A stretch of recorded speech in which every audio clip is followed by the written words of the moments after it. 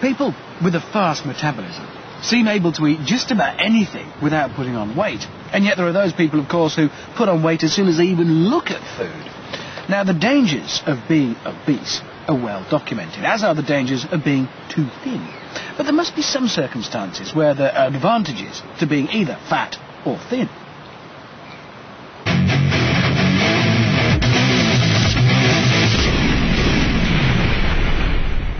Our fat guy has a 64-inch waist and weighs over 20 stone.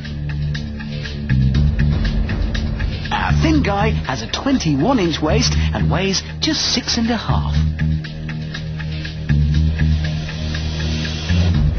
Today's life-threatening situation is this. You're travelling by ship and the ship has gone down. You've bailed out and are waiting to be rescued. Who will stay afloat the longest? To simulate our shipwreck, we've given our two subjects inflatable lifeboats. When the klaxon sounds, the boats will deflate.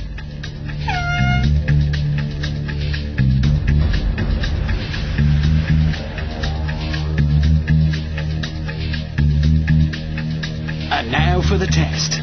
To simulate the fact that they've been stranded at sea for days on end and no longer have any energy and barely the will to live, neither subject will be allowed to use their arms or legs to stay afloat.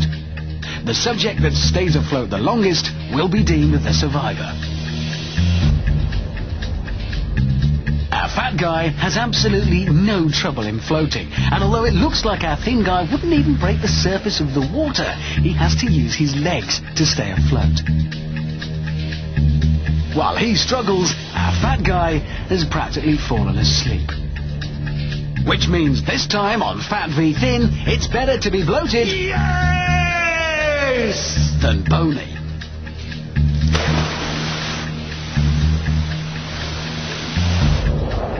Next time, is it better to be fat or thin if you're stuck in a blizzard?